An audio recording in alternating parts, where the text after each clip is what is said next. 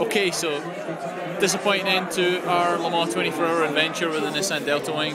We got taken out by one of the Toyotas, which was very unfortunate, not of our doing. I have to say, obviously, mega job by Satoshi for trying so hard to get the car back, but I just want to show you something.